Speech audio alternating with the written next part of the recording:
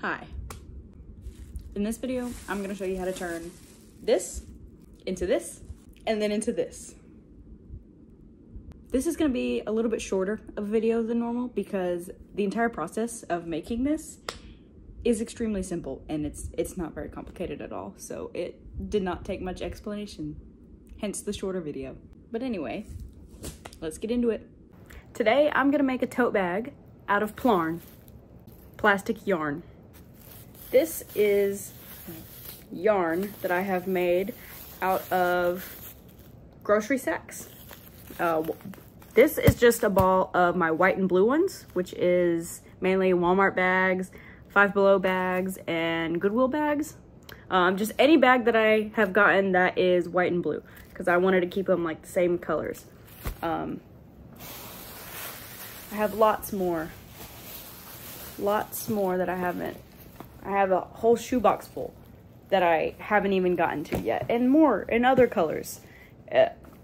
Yeah, but this is what I'm starting out with. This really big ball, which has taken me hours and hours and hours folding bags, cutting them into pieces, and tying them together to get this big ball.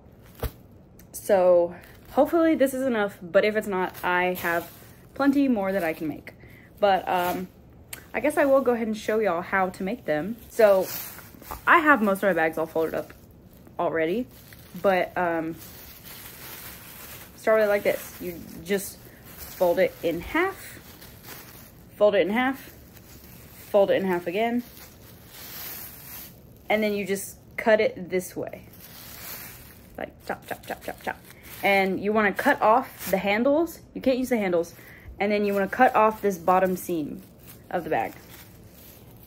So cut that part off, and then cut the handles off. I'm actually gonna fold this over on itself, and normally here I'm gonna fold it again. You can fold it however many times you want. I'm folding it again, and I'm going to fold it in half just so I can cut it like all at once. But you can layer multiple bags on top of each other to cut more at one time. Also, these are brand new scissors that I got, and I love them. They are the best. And they're left-handed too. And this color was limited edition. Like, last one left too. It was perfect. So, yeah. Okay. Now that I've got all my strips cut, I'm just gonna take some of them. Okay. I'm gonna take two of them and show you how to tie them together. Open it up like this. Open up another one. I need to show two different color ones. Hold on. Okay, this one's mostly blue. This one's all white. The way I like to do it, I like to get one of them and kind of make a little loop like this and just hold it with my fingers. Put the second one on top. I hold that, and then I pull that through. So now you get a knot like this. You just pull it together. And now you've connected them. And then you just do the same thing over and over again. I'll show it one more time. Start with this. Hold it. Hold that. I'm gonna reach inside the bottom one. Grab the top one and pull it up underneath and out. And then you want to make sure, hold this so that it's even, and then you can just pull it. That way it's even, because if I would have tied this knot like here, it would have been all wonky. It would have been like this, and it wouldn't have been tight. So you want to make sure they're even all the way through. So I'm going to finish that and add it onto my ball, and then I'm going to start crocheting. It's been almost a week since I filmed the beginning of this video. So here's a little update. This is how far I've gotten on the bag. So I started with a chain at the bottom, and then when I got to the end of the row, instead of just like doing the chain one, flip it over and just do a long rectangle, I decided to just go like in the round like this, so that I wouldn't have to, basically I just make it all at once. I don't have to deal with sewing up the sides or anything like that. So when I got to the end of the chain, I just increased like 3 times, I think, to curve it around, and then came back to the beginning and just do,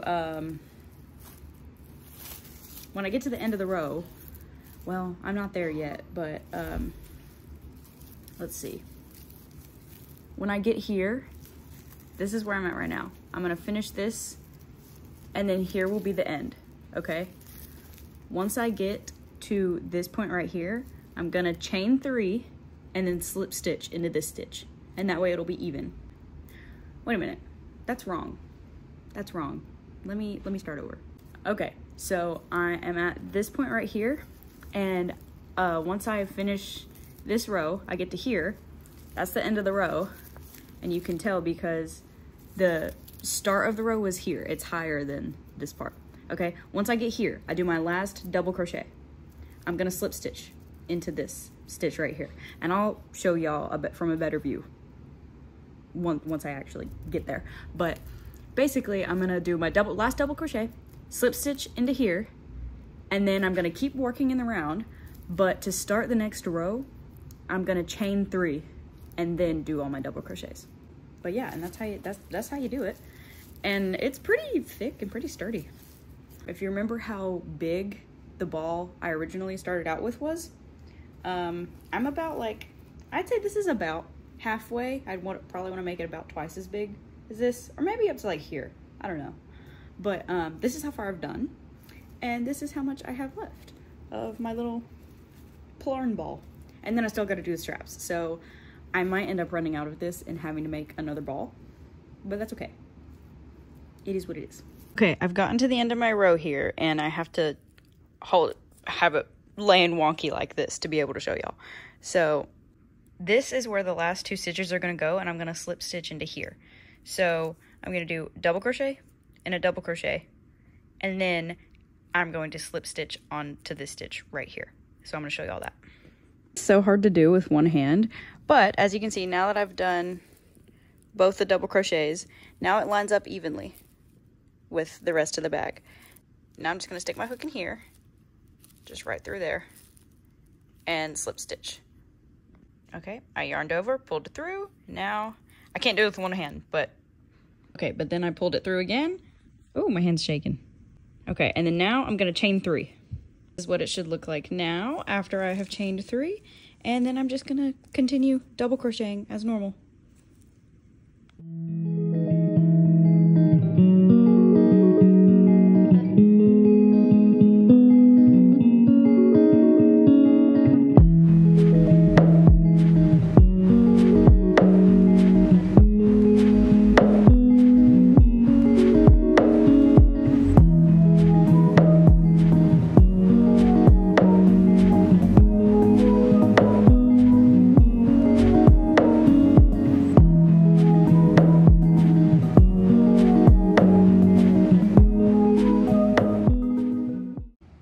So, it has been a few weeks since I left off where I left off, because ever since I ran out of yarn, or Plarn, I was just procrastinating making more because it takes a really long time to make.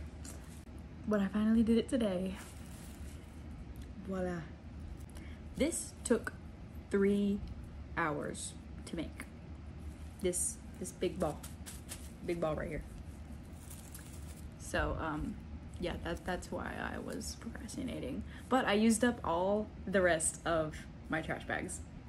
Well, the blue ones. I still have all the other colors, but I used up all the rest of the blue ones. So yeah, now I'm gonna use this to finish the bag. But one other thing that I want to add is that last time, the first yarn ball that I made like this, I just kind of started and I just rolled it up in a ball and I just like let go and just rolled it in a ball over and over again. So it was kind of like anytime I was crocheting with it, it would just be going all over the place, especially since this plastic and stuff, it just comes loose off the ball very easily. So I did it differently this time because I learned how to make a center pull ball of yarn. So when I pull this out, like it's all coming out from the center and it's not going to be rolling around everywhere. Like this is the outer piece and I just tucked it in. I tucked it in under a couple different strands to keep it in place. So I'm going to show you how to make a center pull ball of yarn, which is great for if you have little scrap balls like these. So this technique is pretty great for if you have little scrap balls of yarn that you need to make when it's not enough for like a full thing, so it's kind of just loose everywhere. And it's also great for if you don't have a yarn winder, then you can just do it by hand. And it's really easy. Okay, I'm gonna show you how to do it with this piece of yarn that I haven't rolled up yet. This is gonna be the end part, which is gonna be the part that I pull out of the center of the yarn. So I'm gonna just lay it across my hand like this, and then literally all you do is pretty much just wrap it around your hand. And I try to go in crisscrosses, so like this way and then that way. I try to do that a lot. And then depending on how much yarn you have, once it gets a little bit bigger, you can kind of just take it off and just kind of hold it at the tip of your fingers and just basically just roll it up in a ball. But this end is going to stick out and you're going to just pull it from here when you're done.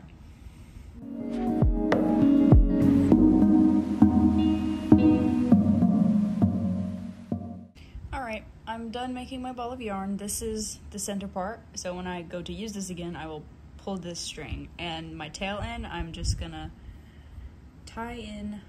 Well, I'm not actually going to tie a knot. I'm just going to kind of tuck it in under some other strings like that so it doesn't come unrolled. Yeah, and it's really as simple as that. You basically just wind it up in a ball and make sure that you have your tail end sticking out so that you can pull it out easily. You ready for the reveal? Ta-da! Cute, simple little tote bag.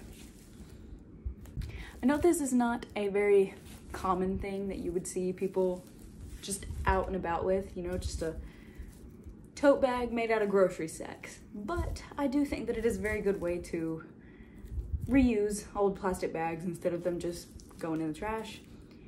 Especially if you're in an area that is very common to use reusable shopping bags, then boom, now you got one. And I just think it's a really fun way to reuse them.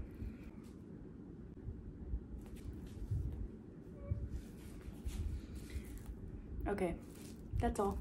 Bye.